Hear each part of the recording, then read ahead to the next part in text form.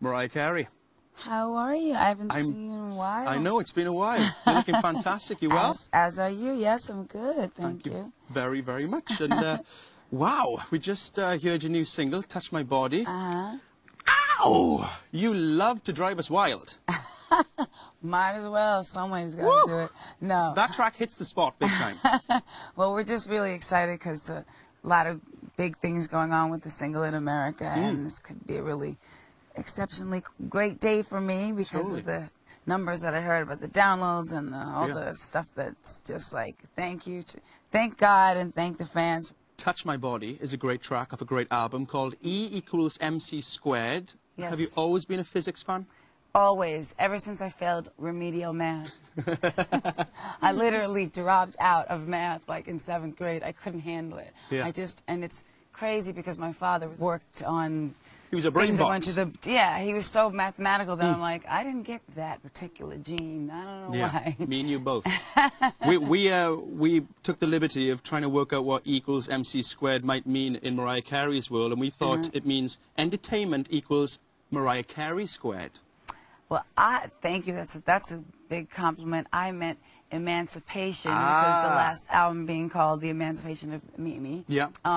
Kind of made it make sense with the E=MC to the second power. Delicious. Because it's like, you know, emancipation part 2 and kind of times 2. It works on so many levels. Yeah, and I think it's funny because of the fact that, you know, clearly Einstein and I have so much in common.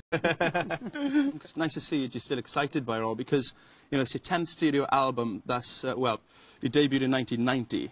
That's like 18 years of musical shenanigans. Which is amazing because I wasn't even born yet, so I don't know how that happened. Exactly. You were performing from the womb. Well, you put so much of yourself into your album. I mean, do you get nervous by people's reactions, chart positions, or do you not give a flying freak?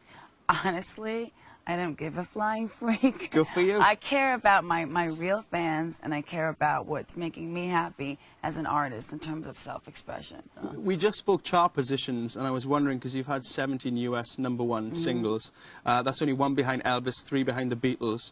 Would you like to stick it to Elvis and the Beatles?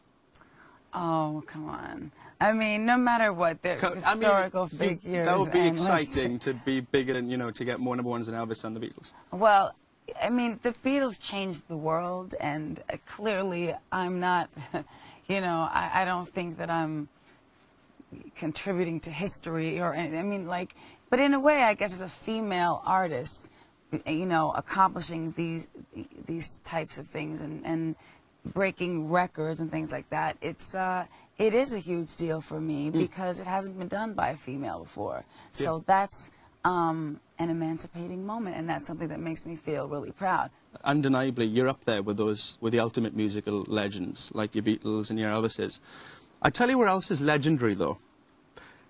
Your diva-ish reputation. Oh, that is legendary. I looked in the Oxford English Dictionary under diva. It said, see Mariah Carey.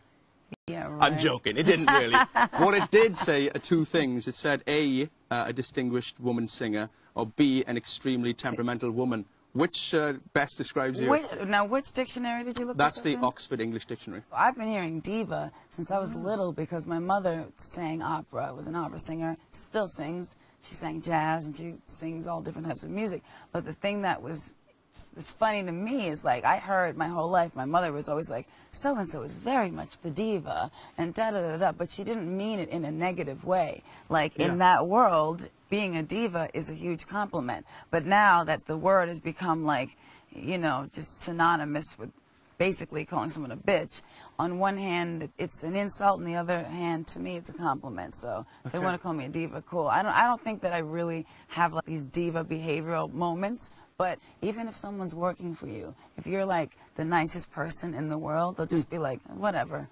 How about Mariah the Musical? Well, you know what's interesting is I'm actually working on a project right now. You just nicked my idea. You just heard my idea and you thought, oh, I'm working on that right now. There's another element to it. It's based on my Christmas song, All I Want for Christmas Is You, which has been here in the UK, I know. And it's a smash hit again. It's like 10 years on and it's back again. I mean, this song is incredible. Well, the point is, the Christmas album itself, a lot of people say they really love it and they listen to it at the holidays, and I'm so festive, and so I had this idea to to do this thing, and I was. We're good to see you are going to do a musical.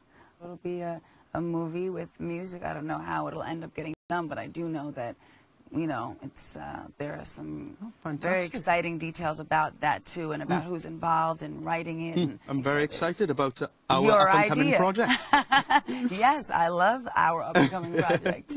Mariah, you're about to perform That Chick from the album. Yes. Anything you would care to share with us about this track? This is a lot of people's favorite track on the album. I like it a lot. I kind of took the approach when writing it.